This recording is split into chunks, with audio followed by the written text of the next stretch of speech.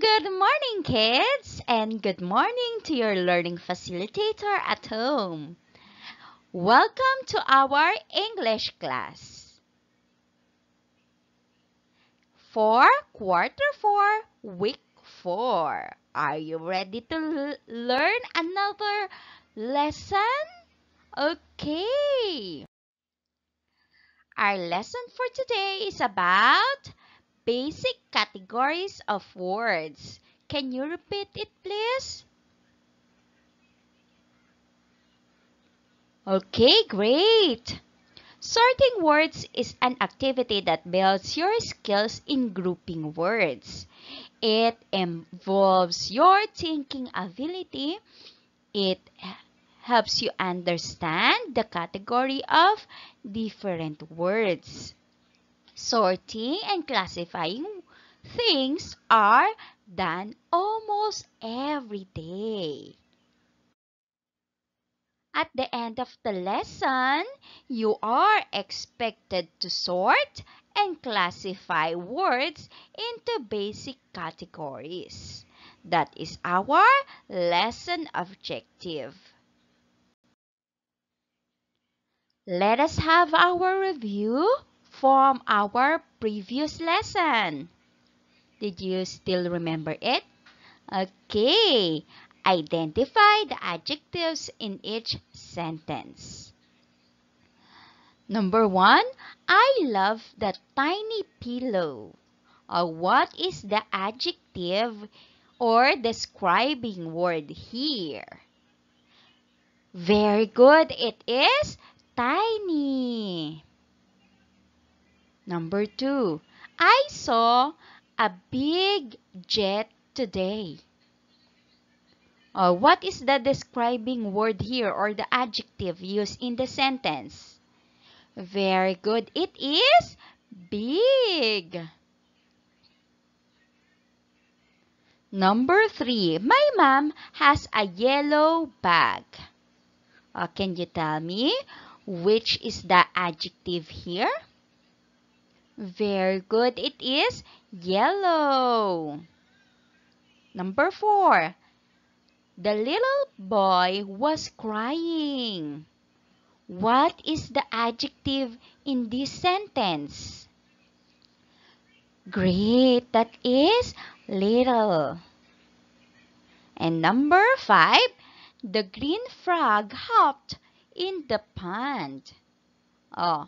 What is the adjective that is being used in this sentence? Very good, it is green. Can you repeat the adjectives in the sentences? Repeat after me. Tiny, big, yellow, little, green. Great! Let's have our new lesson for today.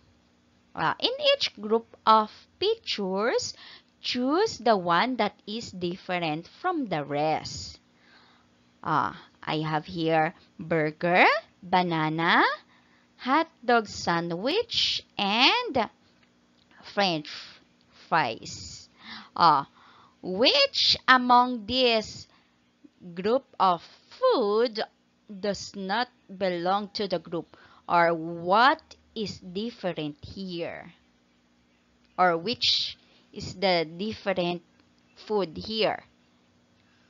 Okay, that is the banana. Banana doesn't belong to the group that is unhealthy because banana is a healthy food. Or this food can be eaten in the fast food, while banana is not.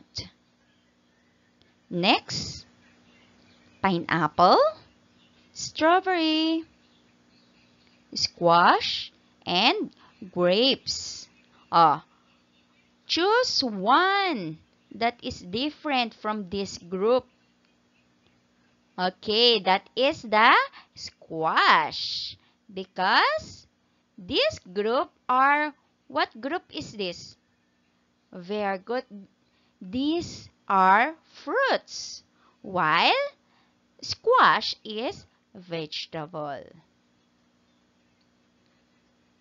Next, notebook, bag, broom, or map, and pencil. Uh, Maybe this is a broom. Okay? Ah, what doesn't belong here, or what is different here in this group? Very good. Okay, this is the broomstick. Tricycle, car, airplane, and bicycle. Ah, what is different here? Very good. That is the airplane. Why did you say that it is the airplane? Great, because these vehicles or transportation are used in land, while airplane is used in air. Green, brown, orange, and one. What is different here? Or what does not belong to this group? Great, that is number 1. Teacher, policeman, kangaroo, and fireman. Can you tell me which is different here? Very good. It is the kangaroo. Can you tell me why? It is because kangaroo is an animal, while the others are people or person.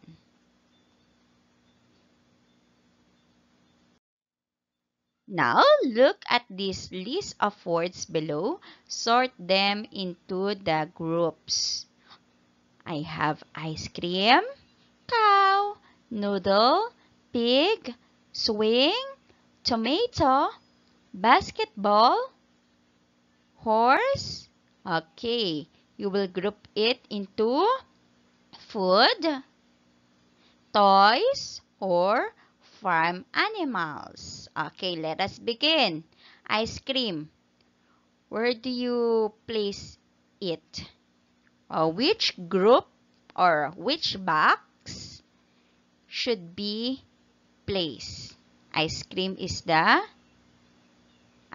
should be in the group of food. How about cow? Great, it is farm animals. Next is noodle. Where did you want to place it? Great, it is food. How about pig? We will place it in the box for farm animals. How about swing? That's correct. It is a toy. So we will place it in the group of toys. How about tomato? Correct. It is for food. Basketball. Toys. And horse. It belongs to farm animals. Okay? We have another set for cake, soup, carabao, jump rope, bike, doll, and goat. You will sort it also in food, toys, and farm animals. Okay, let's begin. Again, cake. Where will you group it? Is it food, toys, or farm animals? Very good. It is food. How about soup? Correct. It is food. Carabao. Farm animals. How about jump rope? Okay, it belongs to toys. Bike. Okay, toys also. How about doll? Correct. Doll belongs to toys. And lastly, goat. Farm animals. Okay, you did great. Well done. For our learning task 1, group the objects according to their size. Is it big or small? Group it accordingly. Okay, we have here pencil, drawer, eraser, a chair, and eraser. Okay, let's group the objects. Let's begin. Pencil. Is it big or small? Correct, it is small. How about the drawer? What is the size of a drawer? Correct, it is big. Next, we have chair. Is it big or small? That's great, it is big. And lastly, eraser. Eraser is small. Okay, now you already grouped the objects according to size. For our learning task 2, sort the following words under proper groups or categories. We have doctor, cat, dog, police officer, teacher, and fish. You will group it into people or animals. Are you ready now? Let's begin. Doctor, is it people or animals? Very good. It is people. It belongs to people. How about cat? Of course, it is animals. Dog. Where will you place it? Is it under people or animals? Great, it is animals. It belongs to animals. How about police officer? We will place it under people category. And teacher. We will place it in the category or group of people also. And lastly, fish. We will group it in animals. Okay, let's read. The categories for people are doctor, police officer, and teacher. And for animals, cat, dog, and fish belongs to this group or categories. Choose the word that does not belong to the group. Write your answer in your notebook. Number 1, A, blouse, B, bicycle, C, pants, or D, shoes. What does not belong to the group? Okay, it is letter B, bicycle, because the others are clothes or you can wear it, but bicycle, you cannot be able to wear it, but you can ride on it. Number 2, A, butterfly, B, elephant, C, dog, or D, lion. Which word does not belong to the group? Okay, very good. It is butterfly because butterfly are flying while the others live in land. Number 3, A, carrot, B, cabbage, C, apple, or D, potato. Oh, what does not belong to the group? Very good. It is letter C, apple. Because apple is a fruit, while the others are vegetables. For our learning task 3, group the pictures according to the given categories. Draw the answers in the box. Do this in your notebook. Okay, ready with your notebook. Let us group it according to shape. We have the shape of round shape. Square, triangle, and rectangle. Are you ready now? Where will you place the ball? Is it round, square, triangle, or rectangle? Okay, that is round. Next is the window. We will place it in what shape? Very good, square. How about the cake? With this shape. We will place it in round shape. How about the dice? Very good, it is a square. And a cone. Triangle. Look at this gift. What is the shape of a gift? Of course, it is a square. How about a door? Where will we place this? Correct, it is rectangle. And lastly, the shape of this roof. Okay, it is triangle.